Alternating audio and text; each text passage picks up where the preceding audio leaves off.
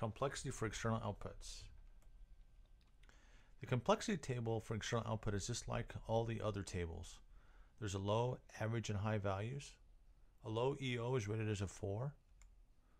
An average EO would be rated as a 5. And again, across all the diagonals, we see the values of average or average complexity.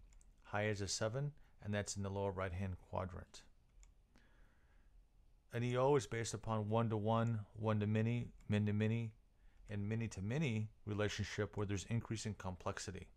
So a many-to-many relationship is more complex than a one-to-one relationship. A low EO has 4 function points. An average EO has 5 function points. A high EO has 7 function points. Again, we would say that a high external output is more complex than a low external output. And there, of course, there's exceptions to that.